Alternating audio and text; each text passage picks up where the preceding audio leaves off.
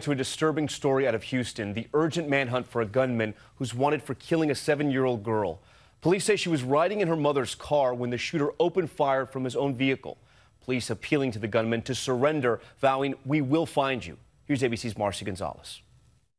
Tonight, police near Houston searching for the driver of the truck seen in this surveillance photo. They say opened fire into a family's car, killing this 7-year-old girl. He took away an innocent child. She did not deserve this at all. LaPortia Washington says she was driving to a grocery store with her 4 daughters Sunday morning when out of nowhere that truck pulled up next to them.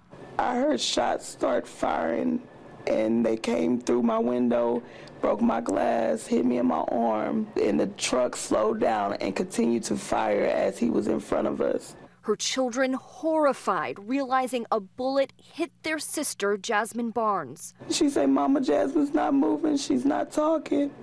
I turned around and my 7-year-old was shot in the head.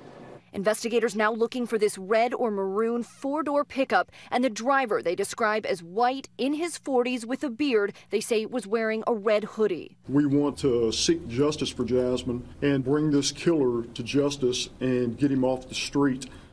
Jasmine's mother says they had no interaction with the driver before the shooting. The motive still under investigation. Tom? An incredibly sad story all around.